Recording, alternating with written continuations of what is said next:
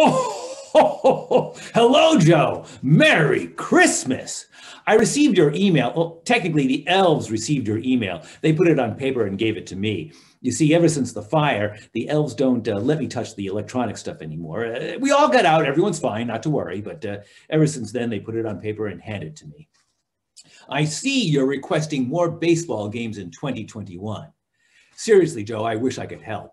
I can fly around the world in one night, delivering presents to every boy and girl who needs one, but dealing with SF Rec and Park is a little too difficult, even for me. It's out of my scope of practice. Anyway, I hope you have a Merry Christmas. And if you could do me a small favor on Christmas Eve, I would really appreciate it.